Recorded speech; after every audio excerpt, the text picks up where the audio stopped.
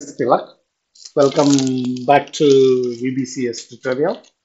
What are we going to look today? Okay, today we are going to see how you can download that table data into an Excel sheet. Okay, now if you are downloading it, entering here, it will create an Excel sheet.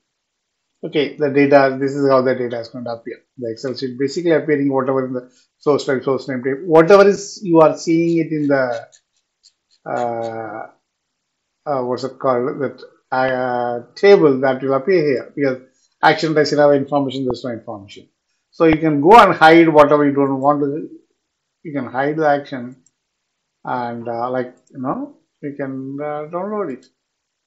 Like you are looking at that here again, you will not get the action here. Okay, now we are not going to look at the how to download and how to hide the part. That I'll take it as a different tutorial. Today what we are going to see is how we can download the Excel sheet. Okay, now let's see, we'll get into this code. Okay, now the first thing is, now I'm going to run the application again, where you may not see anything.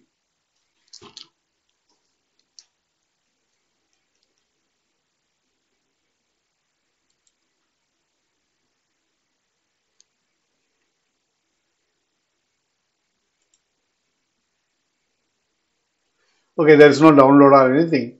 Now let's see. Okay, now first we write a function that basically allow you to download the download functionality. Will write that. Okay.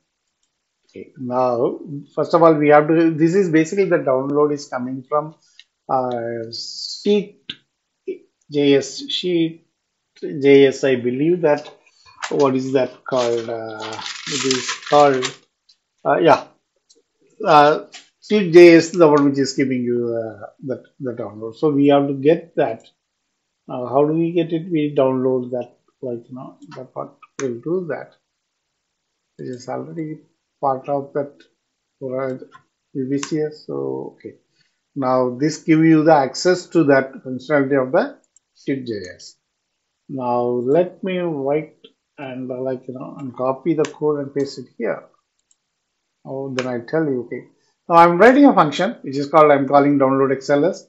I'm giving a parameter.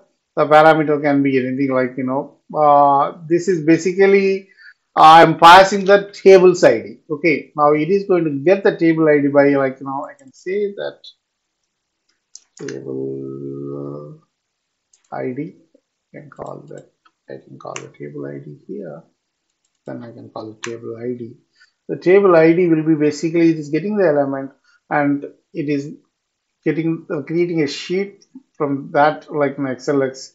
It is creating a sheet. In the sheet, it is basically writing all this stuff. Okay, the name is also hard coded here. You can pass it as one more parameter. You can use it. That you can do the way you want to implement it. Here, for the example, I am hard coding that Excel sheet as a my sheet. Okay, the sheet is called sheet 1, or you can call it my sheet. There's no problem with that also.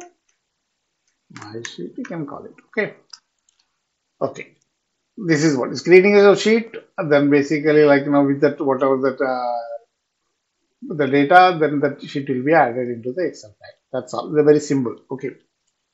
Now I'm going back to the designer. Now I'm going to create a download button. Like here, I'm going to create a button within that context, whatever that the display part. You can have a different button. That is no problem here. Okay, now if you are looking for the display option, there is something called export. That is coming from the collection container. Okay, okay, that is on now. Now I can go to the event. Can have one more event, that is the export event. So basically, whenever you click that button on, the event will be executed. I am calling a function here. Okay, the function is basically download, which need a parameter table ID. What is the table ID? I come back to the, but here I see what is the ID is here. Okay, this is the ID is used in the table here. Now I go back to action. I am assigning that value to the table ID, which is a table. Okay, now let me run this part.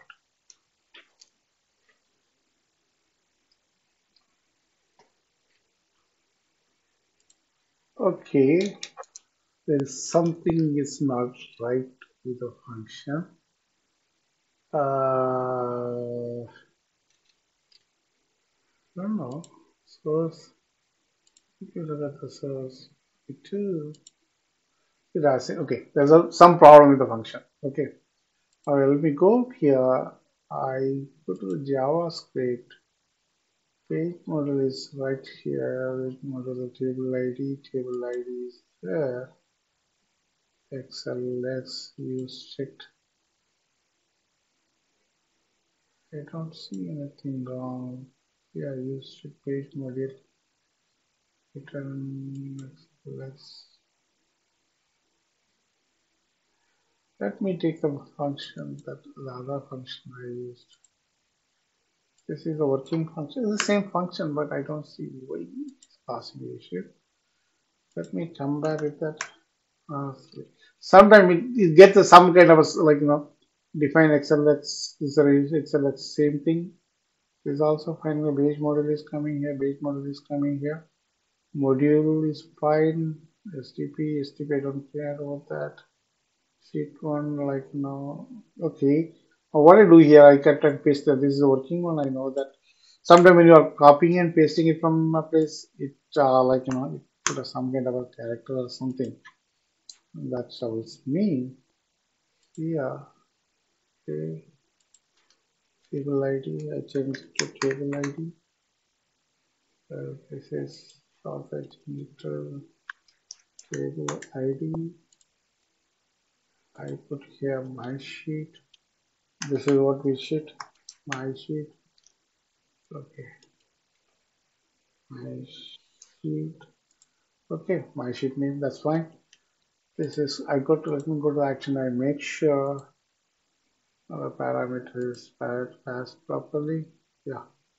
Passed properly. Okay. Let me run it again.